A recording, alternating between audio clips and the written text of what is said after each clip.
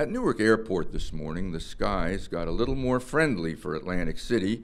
United Airlines CEO Jeff Smisek announced new direct flights from Chicago and Houston into Atlantic City International Airport.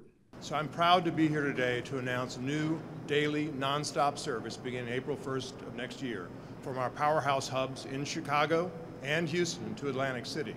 This is an investment. They held it in Newark to maximize media attention. Governor Christie, a media draw himself, said his administration and the legislature have gone to great efforts to pump new life into the casino town. In the end, it is up to the businesses and people of Atlantic City and South Jersey as to the success or failure of our venture.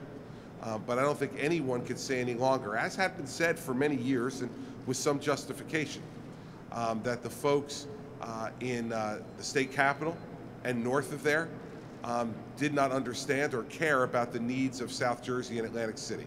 Christie was scheduled to give a speech at 8 a.m. in Philadelphia this morning, but canceled because he's fighting a cold. The only reason he didn't cancel this announcement as well, said a spokeswoman, is that the CEO of United flew up from Houston to be here. Senate President Steve Sweeney, a South Jersey resident and booster, also changed his schedule to be here, Christie said. Atlantic City for many years was the golden goose for the state of New Jersey. Everyone benefited from it. Well, the goose got sick, and we needed to get it healthy again.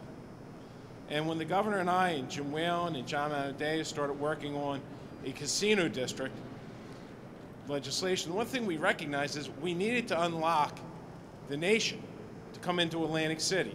You want to bring a national convention in, people have to fly in either Philly or Newark and commute over an hour to the city. With service from United coming in from Chicago, Houston, will be able to fly and be 15 minutes away from the city. It's going to be a tremendous help to marketing the city. Port Authority of New York and New Jersey Chairman David Sampson also spoke. The Port Authority took over operation of Atlantic City Airport this summer. The governor said he's pleased Atlantic City appears to have gotten a new mayor last week.